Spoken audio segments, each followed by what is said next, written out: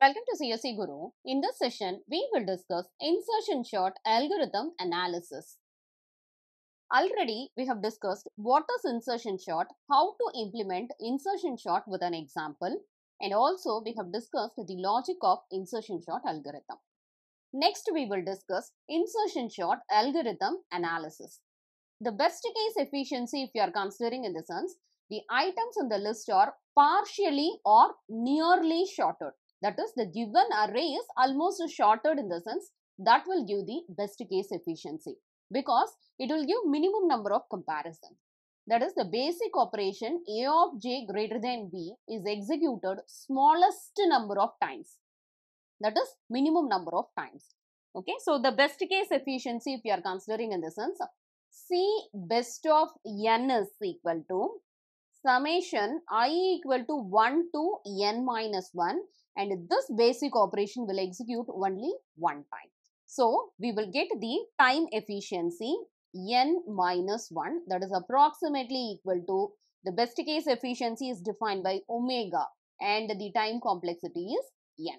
Okay, so here a of j greater than b is executed only once on every iteration of the outer loop.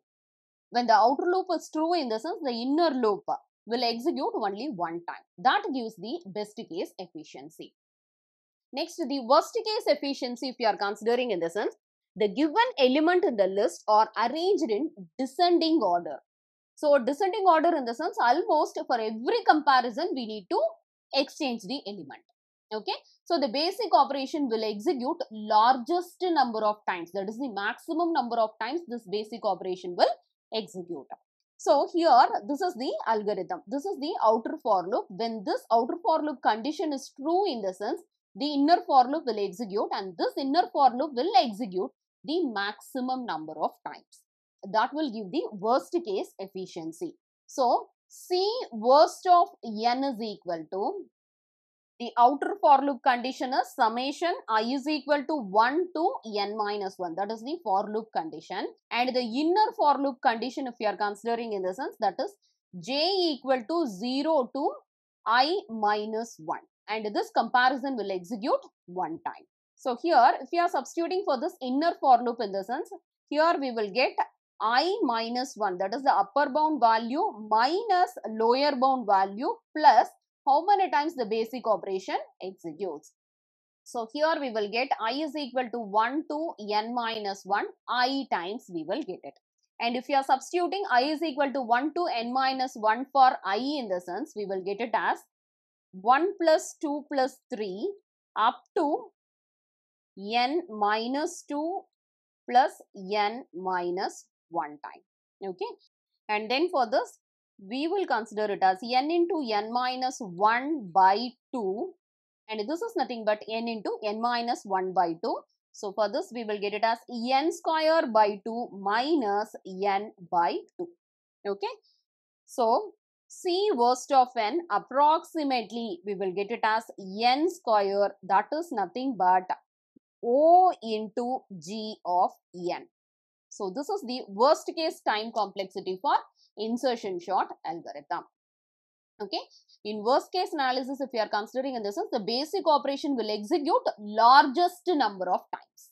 So this is the worst case efficiency. And here, if you are considering the average case efficiency, in the sense the number of comparisons lies in between the best case efficiency and worst case efficiency. So it is based on the investigation of number of element pairs out of order.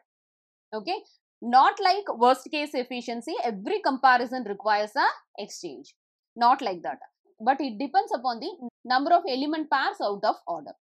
So it makes on average half as many comparison as on decreasing array. That is the worst case efficiency, the basic operation executes maximum 10 times in the sense. For the average case efficiency, it executes 5 times. Okay, that is nothing but the average case efficiency. So here average case efficiency, if you are considering in the sense, f of n is equal to summation I is equal to 1 to n minus 1, I plus 1 by 2.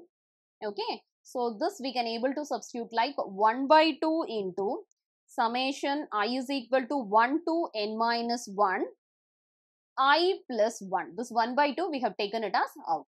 Okay, So now this equation we can separate like 1 by 2 summation I is equal to 1 to n minus 1 I plus 1 by 2 summation I is equal to 1 to n minus 1 one time. Okay. And this we can able to solve it as 1 by 2 into 1 plus 2 up to this. For this I we are substituting the value I equal to 1 to n minus 1. So we will get it as n minus 1 plus, so for this one we can able to substitute like I is equal to 1 to n minus 1. So that is 1 by 2. Directly we can able to substitute like upper bound n minus 1 minus lower bound is 1 plus how many times the basic operation executes. So we will get it as 1 by 2 n minus 1. Okay. So here we will get it as this is 1 by 2 into n minus 1 by 2. Okay. So for this is n into n minus 1 by 2 plus this one n minus 1 by 2. Okay. So here we can able to solve it as this one n squared by 4 minus n by 4. N squared by 4 minus n by 4. And for this one it is n by 2 minus 1 by 2. So plus n by 2 minus 1 by 2. Okay.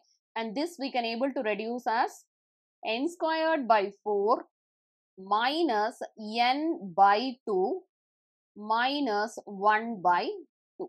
Okay. So here if you are neglecting the lower orders in the sense, the time complexity we will get it as f of n is approximately equal to theta is the average case efficiency, theta into n square we will get it. This is the higher order. Okay, so we will neglect the lower orders in this. So we will get the time complexity as theta into n square. So the best case efficiency if you are considering in the sense, it is omega into n. This is the best case efficiency. And worst case efficiency if you are considering in the sense, that is O into G of n. Okay, and average case efficiency is theta into n square. So this is nothing but the time complexity for insertion short algorithm. This is the best case efficiency, worst case and average case efficiency. Okay. So this is all about insertion short algorithm. So in this session, we have completed the insertion short technique. Next, we will move on to the topic graph traversal. Thank you for watching this video.